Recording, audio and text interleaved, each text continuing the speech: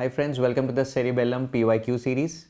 We get a question in the exam in which the examiner would be giving you a clinical history, and that history is very likely to be associated with formation of a particular diagnosis. For example, if we talk about the commonest anemia present in our country, that happens to be iron deficiency anemia. So what are the four major pointers that you have to keep in mind for iron deficiency anemia diagnosis? Number one, in case of a child who is having a stunted growth, pallor, fatigue, and there is going to be a history of hookworm infestation. In case of an adult female, because of the menstrual loss, she is predisposed to have development of iron deficiency anemia. Adult male having a history of chronic bleeding because of a peptic ulcer disease, a history suggestive with either bleeding episodes or the presence of a chronic recurrent epigastric pain.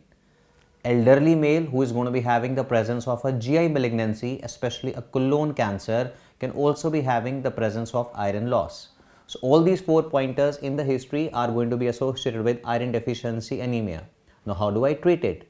So definitely I have to focus on treatment of the primary cause, and then to take care of the microcytic hypochromic anemia, iron supplementation has to be given. Hope this helps.